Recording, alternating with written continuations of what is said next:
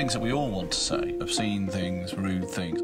He picks disease, you end up just saying all those things. What are you going on about? David Baddiel shines a light on his father's form of dementia and how he and his family are dealing with it. The symptoms of fixed disease include uncontrolled swearing, inappropriate behaviours and extreme impatience. Keep babbling. When the neurologist first told me this list of symptoms, I said, sorry, does he have a disease or have you just met him?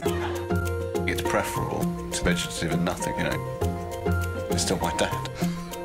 The Trouble with Dad, Monday at 9 on Channel 4.